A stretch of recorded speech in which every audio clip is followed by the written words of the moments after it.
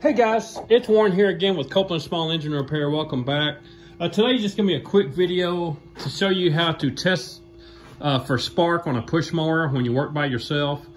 I work out here alone. I don't have any help, and it's not a big deal, but sometimes it'd be nice to have another set of hands out here, especially when you're trying to check spark on a push mower, because you got to hold the bell down and pull the rope back there, but you need to be up here so you can see if it's got spark.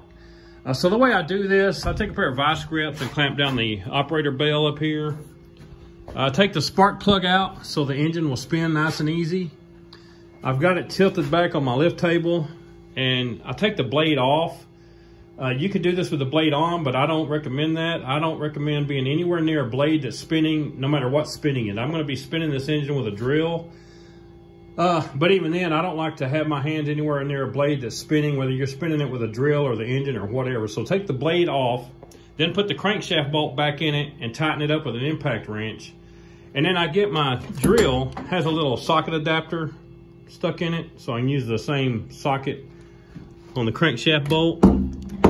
And this lets you spin the engine and check for spark without having to take all this crap off and all this gas tank off. Just so you can get to that crank bolt and spin it with that, you just spin it with the crank bolt on the bottom.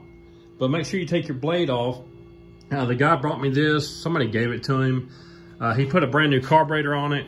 It wouldn't run, so he brought it to me so I could see what's going on. First thing I did was a cylinder leak down test on it. It passed, so now I'm checking for spark. We have no spark, so I know either the ignition coil is bad, the gap is off, or the kill wire going to the coil is shorted out somewhere and it's grounding out the coil. But now I know that, I need to take all this off and it won't be a waste of time because I got a problem with no spark. Anyway, that's my little video for today. Just show you how to check spark on a push mower when you work alone. It only takes, a few minutes. Jack it up, pull the blade off, put the bolt back in, tie the bell down, spin it, check for spark, you're done. And get on with your life. Catch me later.